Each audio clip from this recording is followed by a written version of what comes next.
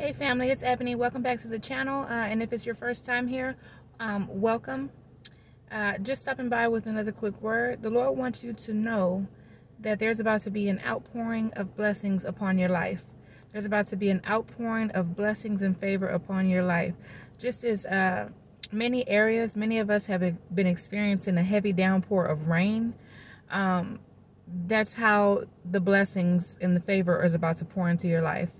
I know last week, for instance, it rained just about every single day.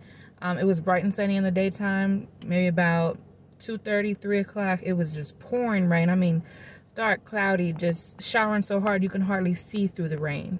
The Lord wants you to know that He's about to rain down blessings and favor in your life in the mighty name of Jesus. I don't know who this word is for, but I know this word is for someone. Actually, many of us, I feel that this word is for. So just be prepared. And I can't even really say prepared because the Lord wants you to know. Holy Spirit just corrected me. There's no way that you can prepare for it. All you can do is just be open to receive. Be open and ready to receive, because there's nothing more that you can do to prepare to receive this blessing. Just be open.